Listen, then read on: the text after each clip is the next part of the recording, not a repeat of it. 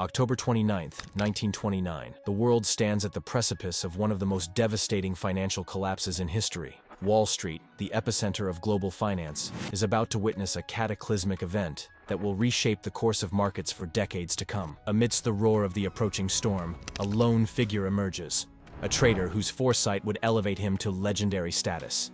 Meet Jesse Livermore, a singular force in the world of finance who would embark on a journey that would redefine the era. Using his own funds, his own system, and not trading with anyone but himself, Livermore executed a short trade that amassed over $100 million, or roughly $1.5 billion in today's dollars. But how did one man, all by himself, achieve such a staggering achievement? Let's rewind the tapes to 10 years prior, right before the greatest boom in American history. Chapter 1. The Roaring Twenties and the Bull Market.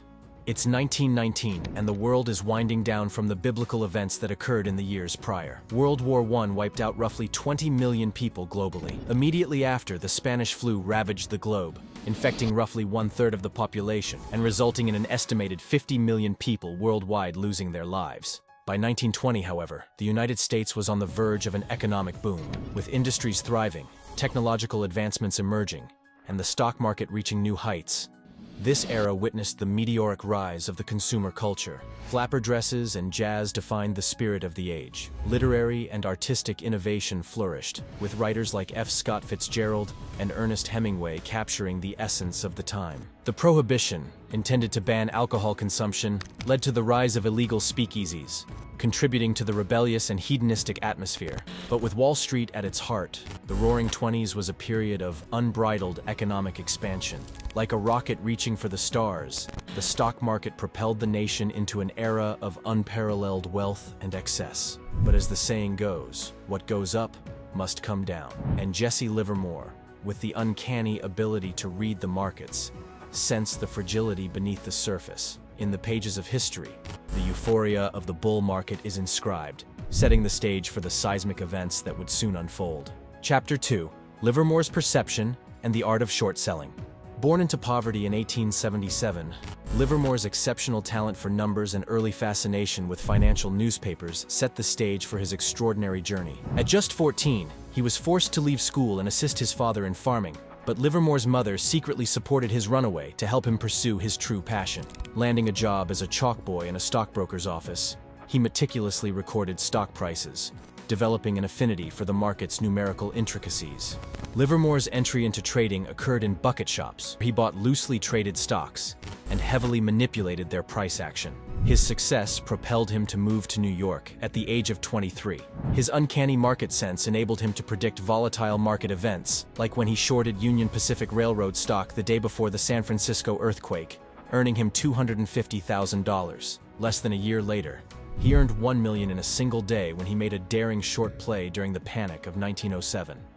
In markets, short selling is a financial strategy that bets against a stock and is often viewed with skepticism.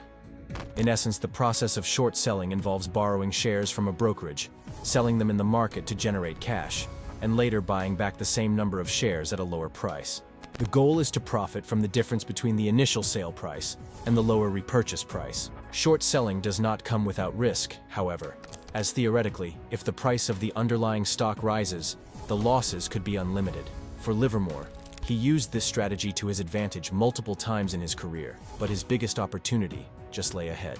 Chapter 3. Black Tuesday and the Unraveling of the Bull Market. There is nothing new in Wall Street. There can't be, because speculation is as old as the hills. Whatever happens in the stock market today has happened before and will happen again. Jesse Livermore. October 29th, 1929. Black Tuesday. The stock market, once an unassailable symbol of prosperity, crumbled under the weight of panic selling. As the world watched in awe as fortunes were erased in a matter of hours, Livermore emerged from the chaos not only unscathed, but enriched by his audacious short positions. Earlier that year, Livermore had noticed similar patterns in the price action that he had observed leading up to the Panic of 1907. One of Jesse's most revered trading rules was to go long in a bull market and go short in a bear market. This is exactly what he did. Livermore used over 100 stockbrokers to accumulate his massive short position, never indicating to any of them what he was doing. By October 1929, he netted approximately $100 million, or $1.5 billion in today's dollars. He was nicknamed the Great Bear of Wall Street following his trade, and many in the public blamed him for the crash. Soon after, he began to receive death threats and eventually had to hire a bodyguard to protect him. Chapter 4. Jesse Livermore's Legacy. Despite numerous successes, Livermore's life was marked by personal and financial challenges. A devastating loss in 1908 and bankruptcy in 1915 demonstrated the highs and lows of his career. Livermore demonstrated remarkable resilience by earning it all back in 1917, but his volatile career was often attributed to the fact that he traded with too much emotion and rarely followed the rules-based approach he developed throughout his life.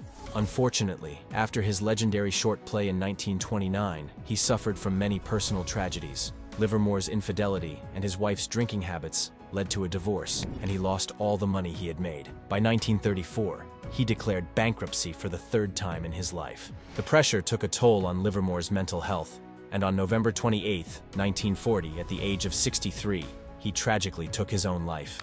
Livermore's story was a complex narrative of a brilliant trader, marked by financial victories, personal struggles, and a tragic end. His legacy endures, and the lessons from his life continue to shape the understanding of the stock market and his significant advancement toward different trading strategies. Do you believe Jesse Livermore beat the Great Depression, or did his actions cause the Great Depression? Leave your thoughts in the comments below. If you enjoy this type of content, please do us a favor by sharing this video and subscribing to our channel. Thanks for watching.